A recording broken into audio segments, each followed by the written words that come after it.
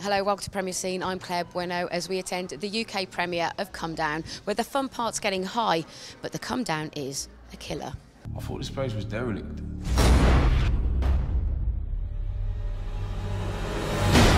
Let's get this party started.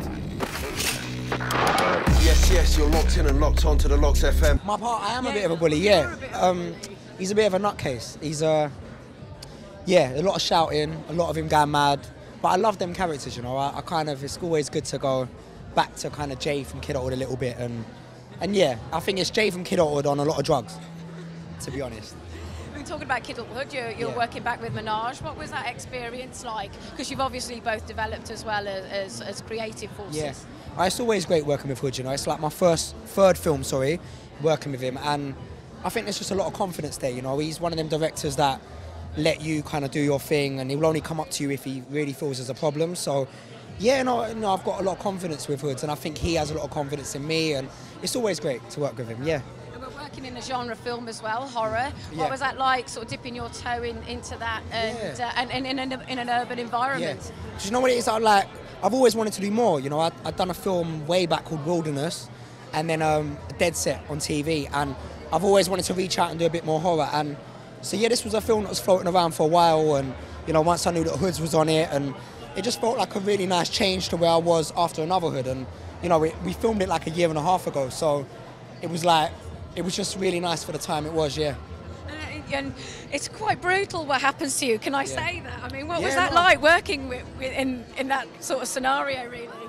You know, it was amazing. Like, it was such a good, I don't know if I can say this, but it was a good death scene, and it attracted me to the film, man. You know, I was in prosthetics for like hours while they done my whole face up, and no, it was good.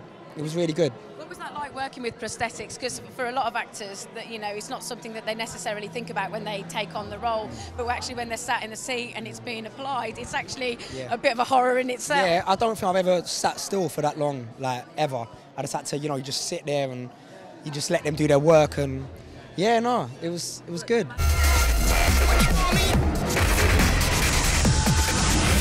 See.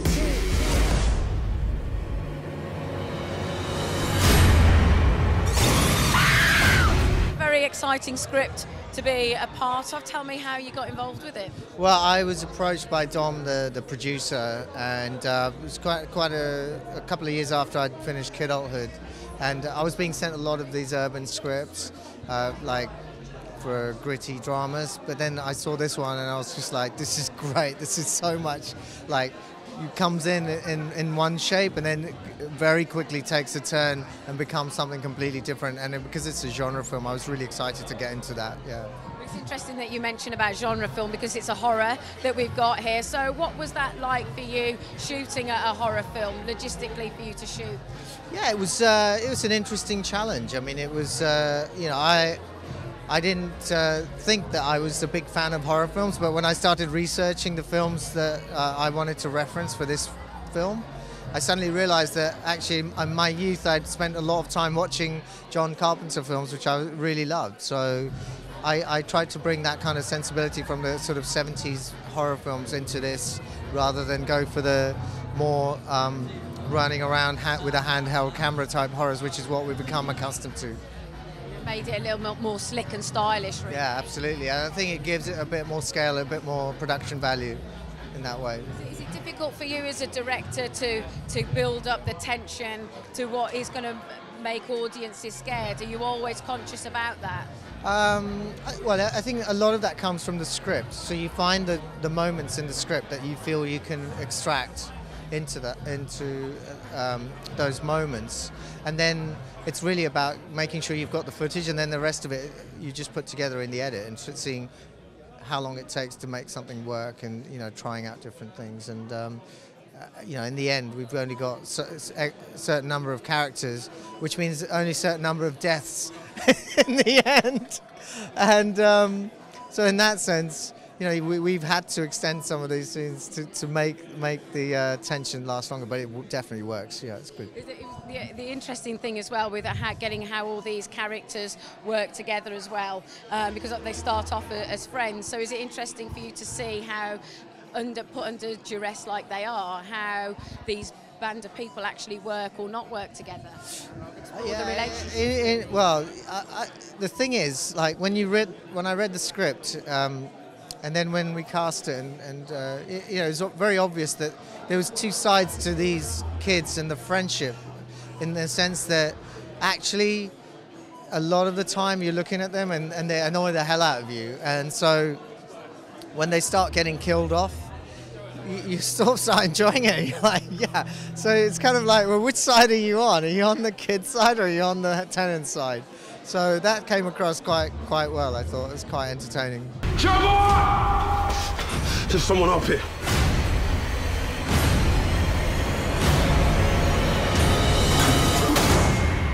What's going down? Well, Jacob, your character is the most sympathetic character in the film. Am I right in saying that? Yeah, thank you. That's really nice that you said that. Well, it's true. I mean, this guy, he's just come out of prison. Yeah. And he wants to do good, doesn't he? Yeah, he just wants to live a peaceful life, I think. And what attracted you to the part when you first read the script? What was it about, Jacob? I think kind of what you said about he's a sympathetic character. I think that he wants the best for himself and for his girlfriend and for his child that's coming soon. His child's not a film. It's coming. His child. Impending birth. The impending birth. That sounds really ominous, but yeah, the impending birth. And I think I like that. I like that there was a chance, an opportunity to not just have a character that can be seen as a bit of trouble, you know, someone who's got a bit more going on. There is actually. You can see kind of like this inner strength within him, can't you? And as the course of the film goes, we can see that, can't we? That's, and as well the strength of the script, I would have thought. Yeah, yeah. I mean, all of them really go through it in this film. It's an interesting dynamic between the guys as friends, aren't they, as well? Because how closely did you all work together in the beginning to kind of build that relationship, really? We did. I only did about like a week of rehearsing, and a few of us knew each other before. I've worked with Adam like 5 times now, I think, which is a pleasure, obviously. So that was really nice. It was nice as well for me and Adam to have like a new dynamic and new characters to muck about with, and yeah, it was really nice. We had a week and we all got to know each other and work out what we're doing. And you're working on a horror film, so what's that whole experience like? Is it different compared to the other films that you've shot before? Yeah, it was a new experience. I liked it. It was we all kind of got stuck in with it, and it was nice sweating for 6 weeks and running around like a dank, dark, sweaty corridor for that time. There is quite a physical expectation of you guys in this film, isn't there?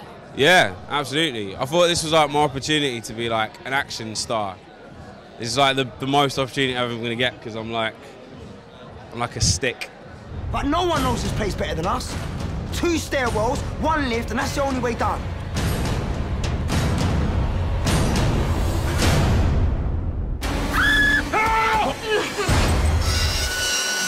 How you doing? I'm very well, thank you. How are you? More importantly, thank you. Yeah, I'm great. UK premiere. It is the UK premiere and released March 11th. Multi-platform, everywhere nationwide.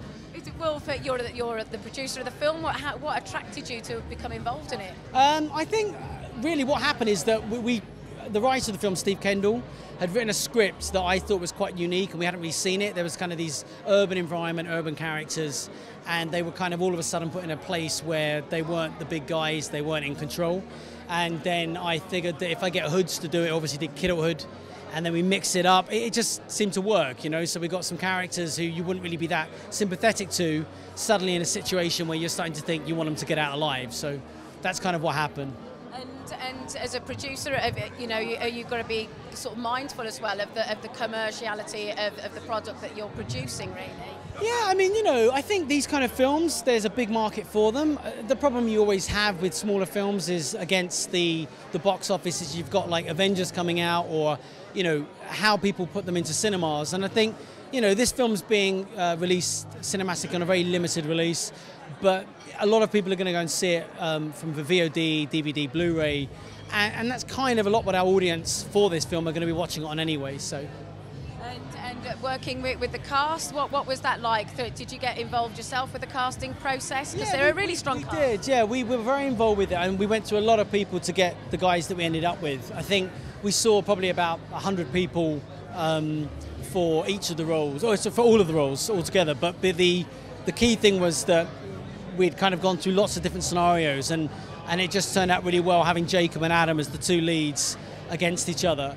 But as an ensemble, I think they all really work well together, and they're all doing exceptionally well in their own way. I mean, Jessica's doing really well, Sophie's doing really well, and I think as a collective, they're really strong and they're very believable. Like when you see them together, you actually believe that they could be friends. So that's good. And logistically, what was this film like to make? Because it's set predominantly in a tower block, but there are so many different areas within that tower block that get investigated, so to speak. So how was that logistically to shoot? Was it complex? It was, and the big problem we had was that you'd expect when you're shooting in the East End that you'd find some tower blocks to shoot in, and the problem is that everybody wanted to shoot because the Olympics had been cleaned up, so they'd put these kind of like fake colours and boards on front of all these old blocks. So every block we went to, it's like, it's too clean, it's too clean. So what we decided is we shot all of the interiors in a studio. We built a big set, and then we also shot in a building where we cheated stuff for the stairwells, and then we created a tower block of our own. So we went to the ugliest tower blocks we could find.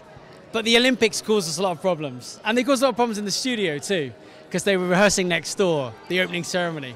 So that wasn't great either. But it's very much set in the East End. It's very much shot in the East End, and it's great that we're doing a screening premiere exclusive here in the East End. So.